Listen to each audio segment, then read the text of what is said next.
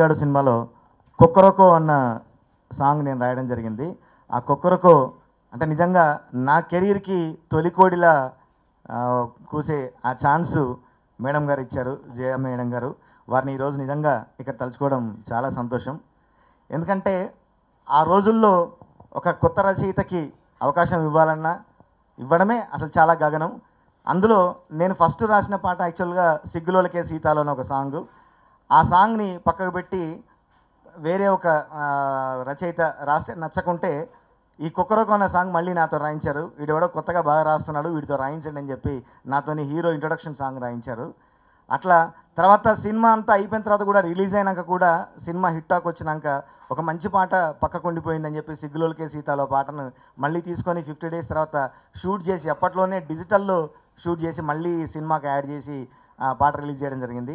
అంటే టాలెంట్ ఎక్కడున్నా పెద్దోళ్ళైనా చిన్నోళ్ళైనా కాకుండా టాలెంట్ని గుర్తించి అంతే గట్స్ ఉండి నన్ను ఈరోజు నేను ఈ వేదిక మీద ఉండి ఈరోజు రాములో రాములా అన్న, దిమాగ్ ఖరాబ్ అన్న, వాటే బ్యూటీ అని ఇప్పుడు నిన్న భీష్మాలో అన్న, ఏ పాట ఇంత జనాన్ని ఆదరిస్తుందన్న ఈ ప్రతిభ నాలో ఉందని ఆ రోజే నిజంగా జయ గారు గుర్తించారు. నాకంటూ ఒక మంచి వెన్ను తట్టి నన్ను నడిపించారు. ఈరోజు జయ గారిని నిజంగా ఇక్కడ మిస్ అవుతున్నాము. మేడంని తలుచుకోవడం చాలా సంతోషంగా ఉంది. జయ గారికి రాసిన నేను వాళ్ళ అబ్బాయి ఫస్ట్ టైం ఇంట్రొడ్యూస్ అవుతూ దర్శకుడిగా సినిమా చేయడం, దానికి నేను నిజంగా మళ్ళీ హీరో ఎలివేషన్ ఒక సాంగ్ రాయడం, అట్లాగే హీరో ఇంట్రొడక్షన్ సాంగ్ కూడా 2 సాంగ్స్ రాశాను. ఇందులో రాయడం చాలా సంతోషంగా ఉంది. శివ గారి గురించి మీరు చూస్తే మీకు అందరికీ అర్థమవుతుందేమో, చాలా కూల్ పర్సన్. ఆ నవ్వు తప్ప ఇంకేం కనిపించదు. వర్క్ విషయంలో మాత్రం టార్చర్ పెడతాడు. అంటే అది నిజంగా మనిషికి అవసరం. టెక్నీషియన్కి పక్కాగా మంచి అవుట్పుట్ తీసుకున్నారు. చాలా అంటే ఏం తెలియదు మీరే సార్ అనుకున్నది తను ఏమనుకుందో రాబట్టుకుంటాడు, అది మాత్రం షూర్. సినిమా చాలా బాగా వచ్చింది, పాటలు కూడా అంత బాగున్నాయి. ఈ సాంగ్ లాంచ్ చేసేటప్పుడు ప్రభాస్ గారు కూడా చాలా ఇంట్రెస్టెడ్గా ఆ పాయింట్ని మరీ అడిగి తెలుసుకొని, చాలా నావెల్ పాయింట్ ఇది, చాలా బాగుంది, సినిమాని ప్రమోట్ చేయండి, అందరూ ఆదరిస్తారు, ప్రమోట్ చేయండి అని కూడా ప్రభాస్ గారు ప్రత్యేకంగా చెప్పారు. చాలా నచ్చింది ప్రభాస్ గారికి కూడా. అట్లాగే మా సాయి కార్తిక్ గారు నన్ను ఎప్పటి నుంచో ప్రతి సినిమాలో ఎంకరేజ్ చేస్తూ మంచి పాటలు ఇస్తూ నన్ను హార్దికంగానే కాకుండా ఆర్థికంగా కూడా నా స్టెప్ పెంచినటువంటి సంగీత దర్శకులు. ఇంకొక 22 సంవత్సరాలు మీ ప్రస్థానం చాలా హ్యాపీగా సాగాలని కోరుకుంటూ, రూపేష్ గారు చాలా మంచి పర్సన్, హంబుల్, మంచి ఆర్టిస్ట్, మంచి లుక్స్ అండ్ గట్స్ ఉండి మంచి టాలెంట్ ఉన్న ఆర్టిస్టు.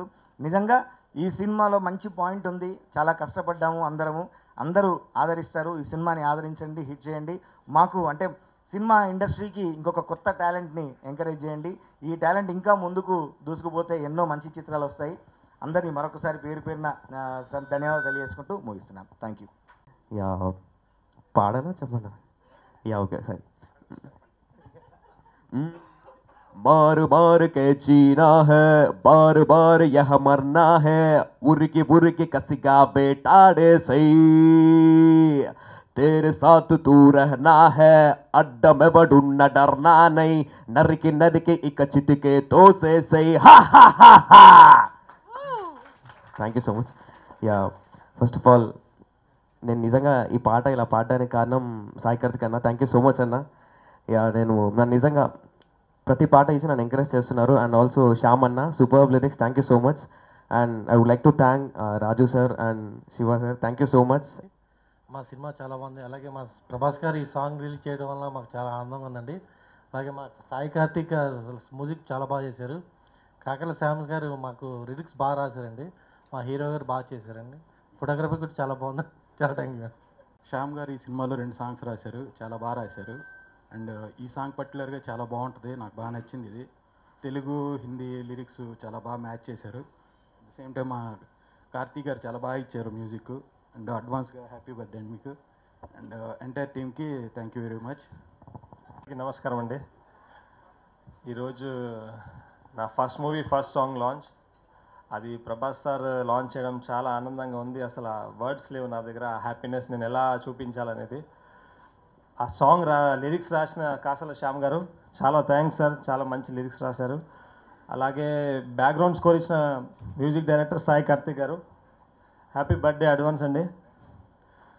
మొత్తం త్రూ అవుట్ మూవీకి కూడా మీరు మంచి బీజేఎం ఇచ్చి అందరినీ ఎంకరేజ్ చేస్తున్నారు. థ్యాంక్ యూ అండి. థ్యాంక్స్ టు శివ గారు, thank you so much. Good morning అండి, అందరికీ నమస్కారం.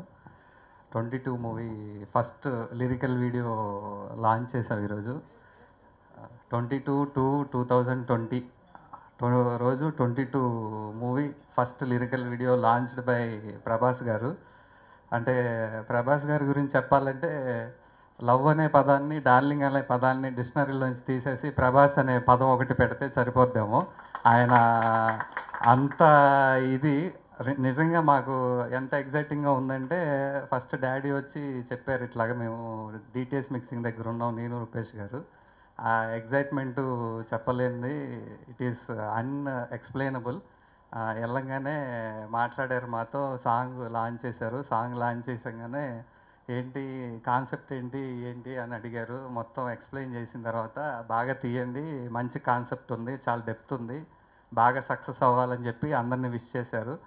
నాకే కాదు, మా ఎంటైర్ టీమ్ ఆఫ్ మా ఈ ప్రొడక్షన్స్కి 22 మూవీ క్రూ మెంబర్స్ అందరం చాలా ఎగ్జైట్ అయ్యాం. Thank you sir, thank you Prabhas గారు, we love you so much, we love you to the extent and we love you to the core. And తర్వాత ఈ song గురించి చెప్పాలంటే, ఫస్ట్ మ్యూజిక్ డైరెక్టర్తో ట్యూన్స్ అయ్యి అన్నీ సెట్ అయిపోయిన తర్వాత ఎవరితో రాయిస్తే బెటర్గా ఉంటుందని ఆలోచిస్తున్నప్పుడు నాకు ఒకరోజు కాశల్ శ్యామ్ గారు అయితే బాగుంటుంది, ఎందుకంటే మా మమ్మీ ఇంట్రడ్యూస్ చేశారు, ఆయన నన్ను ఇంట్రడ్యూస్ చేస్తే బాగుంటుందని చెప్పి ఇలా ప్లాన్ చేసాం. ఇది ప్లాన్ కంటే ఏం చెప్పాలంటే ఇది ఒక ఫేట్ అనుకోవాలి, ఏంటంటే డెస్టినీ అనుకోవాలి. అది 100% మేము సక్సెస్ అయ్యాము. తర్వాత లిరిక్స్ అయ్యి రాసుకొని వచ్చి పాడినప్పుడు నాకు రూపేష్ గారికి అంత సాటిస్ఫాక్షన్ అనిపించలేదు, సాయి కార్తిక్ గారికి. మేము ముగ్గురం కూర్చొని మళ్ళీ ఆయన పిలిపించి కొంచెం ఏదన్నా కిక్ ఉండాలి, హిందీ ఏమన్నా మిక్స్ చేస్తే బెటర్గా ఉంటుందని ఆలోచించగానే ఆయన వెంటనే మేము అడిగిన రిక్వెస్ట్ని ఫుల్ఫిల్ చేసి హిందీలో లిరిక్స్ రాసుకొని వచ్చారు. అది రాసుకొని రాగానే వెంటనే సింగర్ ఎవరు అనగానే సాయి కార్తిక్ గారు సస్పెన్స్లోంచి నేను పాడించిన తర్వాత చూపిస్తాను అతన్ని అని చెప్పి పాడించారు. పాడించిన తర్వాత నిజంగా నాకు అర్థం కాల, ఇతనైనా పాడింది అని నేను షాక్ అయ్యాను. ఆ తర్వాత టీజర్లోని ట్రైలర్లో ఏదైతే లాఫ్ వస్తుందో అది అందరూ అడుగుతున్నారు, అది ఎవరిది అని. అది నథింగ్ బట్ ఆయన సాయి మాధవ్ గారిదే. ఆ లాఫ్ వల్ల మాకు ఒక ట్రేడ్ మార్క్ క్రియేట్ అయింది. Thank you sir, thank you Sai Karthik గారు, ఇంత మంచి ట్యూన్ని మాకు ఇచ్చినందుకు. ఆ తర్వాత మా డిఓపి, ఆర్ట్ డైరెక్టర్ మా రూపేష్ గారి గురించి చెప్పాలంటే, వాళ్ళు ముగ్గురు బాగా సపోర్ట్ చేశారు. మేకింగ్ వైజ్ కానీ, ఆర్ట్ డిపార్ట్మెంట్ వైజ్ కానీ, నాకు ప్రొడక్షన్ సైడ్ నుంచి కానీ రూపేష్ గారి సపోర్ట్ నాకు ఎప్పుడూ ఉంటుంది, ఇంకా మీదట కూడా ఉంటుంది. Thank you so much. ఈ ప్రభాస్ గారిని కలవడానికి మెయిన్ రీజను మా ఫాదర్ అండి, ఆయన లేకపోతే మేము ఎవరూ లేము. తర్వాత ఈ ప్రమోషన్స్ అన్నీ చూసుకునేది సీజోన్ విశ్వ గారు. మొన్న టీజర్ లాంచ్ చేసినప్పుడు ఆయన మేము ఎక్స్పెక్ట్ చేయని పర్సన్స్ అందరూ ట్వీట్ చేశారు, దానికి కూడా one of the reason సీజోన్ and మా డాడీ గారు. థ్యాంక్ యూ అండి, థ్యాంక్ యూ. ఇప్పుడు సాయి కార్తిక్ గారు మాట్లాడతారు. నమస్కారం అండి, చాలా హ్యాపీగా ఉంది. ఫస్ట్ ఆఫ్ ఆల్ ఈ సాంగ్ని లాంచ్ చేసినందుకు ప్రభాస్ గారికి చాలా థ్యాంక్స్ అండి.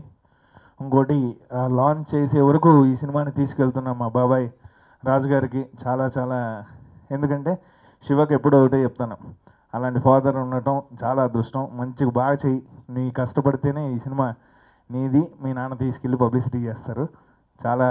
చాలా బాగా పబ్లిసిటీ జరుగుతుంది ఈ సినిమా పెద్ద హిట్ చేయాలి.